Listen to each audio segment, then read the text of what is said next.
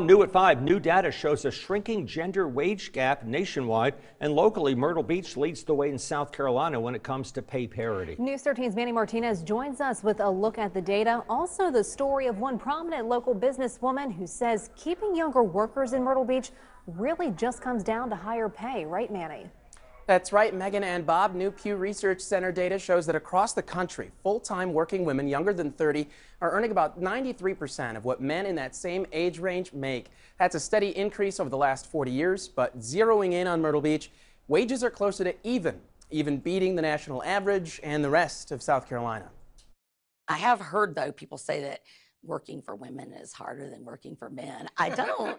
I hope that that is not the case. Terry Nardslicko owns CRG Construction in Myrtle Beach, the development firm behind the Living Dunes community on the city's north end.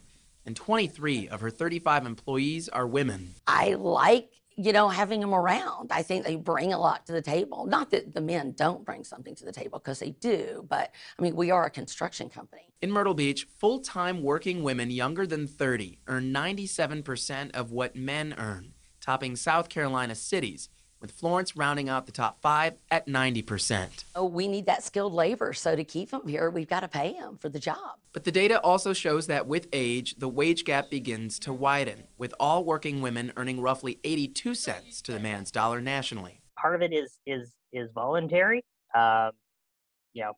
Again, women who are caregivers for children may make different labor market choices. And that's why Nardslicko, once a single mother of 2, says she's flexible as president of CRG and also emphasizes women pursue an education. And show your children, especially your daughters, that they don't have to take a back seat, that all that's out there. They can do all of that. And coming up at 6, more from the State Department of Employment and Workforce about some of the reasons why Myrtle Beach stands out in South Carolina. Back to you.